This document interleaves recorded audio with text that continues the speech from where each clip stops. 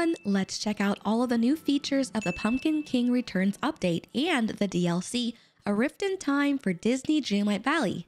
Special thanks to Viking Brown, Sakina, Sarah, and Tiffers for supporting our channel through Super Sunny and Mega Sunny memberships. Let's start off with the base game update, The Pumpkin King Returns. This does not require an additional purchase, simply download the update and enjoy the game if you already have the base game.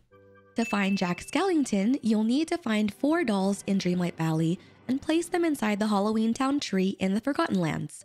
In my case, there were 2 dolls in the plaza, 1 doll in the Sunlit Plateau, and 1 doll in the Frosted Heights. Once you found the dolls, look for a very tall and skinny tree in the Forgotten Lands near the crystal pedestals on the northwest side. Since my biome is heavily decorated, the game auto-populated my Halloween Town tree in a funky little gap. Interact with a tree and transfer the 4 dolls. The pumpkin face will change to orange and candy will appear as you transfer the dolls. I decided to move my tree to where it should auto-spawn in the game and transferred my last doll. Now you can welcome Jack Skellington into your valley. Take a photo with Jack by the well in the plaza and place his home in your valley. I made some space and placed it in the Forgotten Lands with the rest of my Halloween Town decor. Now enjoy your time with Jack and gain those friendship levels. The premium shop this week has 3 new items and 1 repeat item. The 3 new items are Frozen Elsa, the Fairies Bloss Home, and the Winter Celebration Bundle. The repeat item is the Whimsical Pink Companion Pack 2. There were 2 previous Whimsical Companion Packs, 1 in pink and 1 in blue, both with 2 packs each. I purchased the Fairies Bloss Home for future theme decorating, and I purchased the Winter Celebration Bundle since it's from the Tim Burton's The Nightmare Before Christmas. I also added the last 2 items to my valley to see how big they were, and the carousel ended up being not so mini. The Royal Winter Star Path is also something you can enjoy with a base game update. Here we have the Ariel Winter Skin as a featured reward item. In the Duties tab, you can work on 3 duties at a time. In the Rewards tab, you can earn 3 of the items in each page with tokens that you earned from the duties. If you unlock the Premium Star Path, you can have 6 duties active at a time and earn all rewards in the Rewards tab. I usually purchase the discounted Premium Star Path with the extra 100 tokens for 3,300 Moonstones. This allows me to have a cushion in case I don't have time to finish all of the Star Path duties because I'll be able to claim additional rewards. Also, I can exchange any extra tokens for Moonstones in the end. Multiplayer is another new feature in this update. Simply chat with Penelope and complete her quest in order to earn the Valley Visit Station. Each time you activate Valley Visits, you will receive a unique code. Up to 3 players can enter the code in their start menu and visit you. When you are hosting players in your valley, you can only drop or exchange items from your inventory, harvest flowers, visit and purchase from Scrooge's shop, and enter your home. I thought we were going to be able to give furniture items and clothing, but this is a no-go, at least for now. While hosting, no one is able to advance in quests, open chests, harvest directly from trees and bushes, or interact with valley villagers. If you have new items available in Scrooge's shop marked with a red dot on the price tag, make sure to purchase these ahead of time or let your visitors know you'd like them. Otherwise, furniture items do not stay available once they are purchased. I tried purchasing an accessory and this restocked after I purchased it, so we're hoping it's a bug and that this will be fixed in the future. You aren't able to use any of your royal tools during a visit either, but we thought of taking a screenshot instead to capture this memory. Hosts must close their connection for the Valley Visit at the Valley Visit Station so that players can leave. You can decide to keep the connection open or close it. Now let's move on to the DLC, A Rift in Time. You'll meet with Jafar on a pedestal in the plaza once you open your game after purchasing and downloading the DLC. Then you'll chat with Merlin and meet him in the middle left of the Dream Castle. From here, you enter through the gates and arrive at the Stardust Port. With all of these docks, it looks like there will be a ton of new lands to explore in the future. Head to the dock that is 2 to the right of the entrance and interact with the ancient vessel to travel to Eternity Isle. I love that it includes your avatar in the cutscenes too. Jafar will welcome you to Eternity Isle, which includes 3 different areas: Ancient's Landing, the Wild Tangle, and the Glittering Dunes.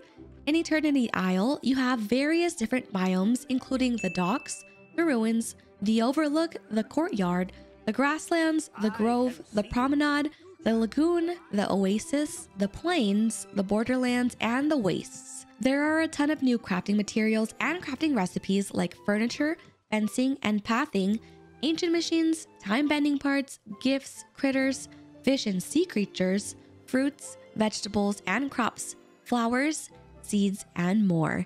It looks like pineapples are the most valuable crop from Eternity Isle so far. To see all of the new items and materials, go to your menu and then select Collection and then Eternity Isle. Select the category and scroll through. The dark blue bar below provides more details for each item. Also, to see the new completionist duties, go to the Dreamlight tab and then down to Eternity Isle at the bottom to see all of the new goals to work towards. You'll have to fix and upgrade Scrooge's shop, Goofy's stalls, the wells, and Chez Remy. Fortunately, your player home is accessible on Eternity Isle in the docks. One tip for handling the new influx of items if your storage chests are not in your player home is to have a dark vintage chest here so that you can have linked inventory with the mainland. There is also a new currency similar to Dreamlight called Mists. These are used to open new biomes in Eternity Isle. You can earn these by completing mist duties or removing splinters of fate, which are the green and purple glowing rocks on the ground. There are 3 new characters you'll be able to interact with in the DLC: Eve, Rapunzel, and Gaston. Eve is on the left side of the docks near the spaceship. You'll need to wait until your royal pickaxe is upgraded until you can access this area. Rapunzel is on the far east side of the grasslands, tucked behind the waterfall. Gaston is on the west side of the glittering dunes near the quicksand. Be prepared, he'll be super thirsty. Scramblecoin is another new feature unique to the DLC, which acts like a mini game within Disney Dreamlight Valley. It's a board game with pieces that work similar to chess, but your goal is to collect as many points as possible via silver coins and gold coins. Silver coins are 1 point and gold coins are 3 points. You will make moves until you reach 5 total turns. I would try to explain it, but it's better if you try it firsthand. I lost my first game with Mickey, but you do have to win a game against him to complete his quest. It's awesome that other Valley villagers enjoy playing Scramblecoin too. You can increase your friendship levels with them and you can increase your rank in the mini-game. Check your in-game mail to receive your gifts for purchasing and or updating the base game, as well as gifts for purchasing the DLC. You can receive 2 new companions, the capybara and the jester monkey, from these rewards. I adore the capybara and it has Rapunzel-styled hair with the braided flowers as well as its little tail.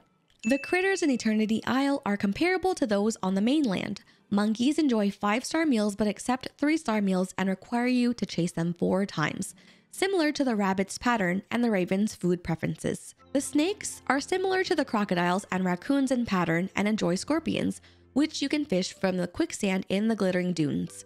Stop nearby a snake and wait until it faces you. Then walk towards it only when it is lowered. Stop before it goes back up to survey. Repeat this until you are able to interact with the snake. You can use your sprint feature to make this faster. The new Royal Hourglass Tool can be used after you complete Eve's quest. This tool allows you to clear up the swirling sands once you receive upgrades from Jafar, and it is also able to find hidden treasure. Simply sense for the hidden treasures by following the sand's direction. If the sand ring is blue, you're kind of far. If it's yellow, you're getting closer. And if it's red-orange, you're almost there. Rapidly tap the action button to pull up the treasure out of the flow of time. The time bending table is a new type of crafting station where you can craft unique treasures, gifts, ancient machines, and more. You can also upgrade your Royal Hourglass Tool here to find more resources. There are also time rifts where you can find as much treasures as you can during their limited time duration. Interact with these glowing floating white orbs with your hourglass. Remember to like and subscribe for more Disney Dreamlight Valley content. Also, I'd love to meet you during our live streams on Twitch and Kick at Sincerely Sunshine Cat. I'll see you in the next video.